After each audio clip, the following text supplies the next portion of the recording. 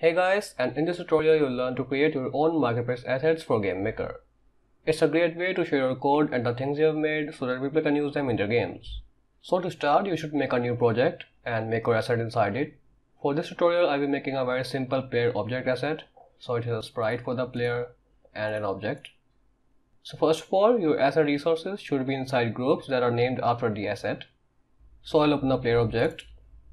So this is a simple object that moves using the arrow and WSD keys and faces the mouse.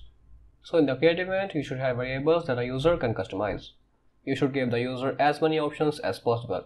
So here I have a move speed, a turning speed, and the option to disable WASD or arrow keys. And you should also have comments explaining what each variable does. You should also have a documentation for your asset. You can create them inside the scripts. Sure, we have nodes in GMS too, but for some reason you can put them in your asset. So inside the scripts I've created this documentation. So it's basically a help file. So if there's anything you want the user to know before using the asset, like basic usage instructions or some tips, then you can put them here. Now let's get to the publishing part. First of all, make sure you have an account on your game's website and make sure you are logged in GameMaker. Then you'll have to create a publisher account and you can read how to do so on this page. The link is in the description. Now before publishing, you'll need to open preferences and go to marketplace. Here you'll need to create a new certificate. Make sure you save it somewhere safe and back it up because it's very important.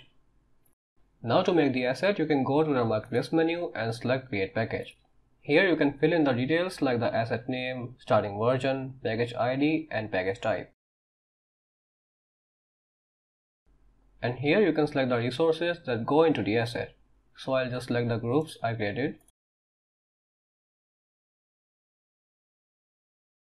And then you can click on OK. Now this will open and you can close this.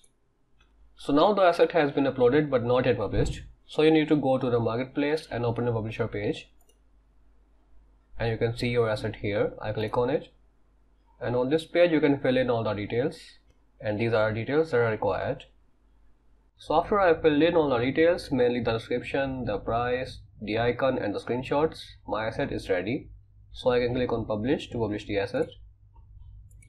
And then it's published. You can go to asset listing and click on view in marketplace. And here is the asset. It's ready and published and people can start downloading it. Now anytime you want to update your asset, you can do this through this option. Here you have to select the asset you want to update, so I'll select the asset I just made. And here you can set the new version number. And here you can add the resources that you want to update. And then click on OK. And then you have to go to the versions page of your asset.